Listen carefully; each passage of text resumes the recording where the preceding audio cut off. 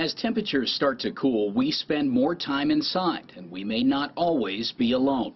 You may be sharing your home with an unwanted, dangerous guest, the hobo spider. They're knowing one thing: they're not going to survive the winter. So they're trying to move indoors. They're trying to get to places where they're going to be overwinter. They do end up in homes, especially this time of year when you still might leave something open during the day.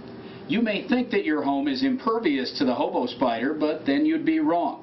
So as a homeowner, you should always check areas such as baseboards or corners of the wall, or areas where the ceiling and the wall meet.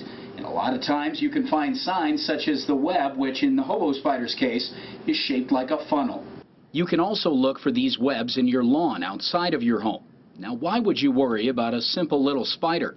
The hobo isn't your grandma's daddy longlegs. You know, their bite has some necrotizing in them. And as you know, and we've discussed in the past, they can create a pretty vicious wound. Russell knows that I know because last summer I was bit by a hobo spider, and it wasn't pleasant. If you are bit, you should seek immediate medical treatment. So I would certainly seek health care if it looks like, you know, the margins of the bite are starting to change, get red, not look like your normal skin. In Kalispell, I'm Dax Vanfossen for Montana's news station.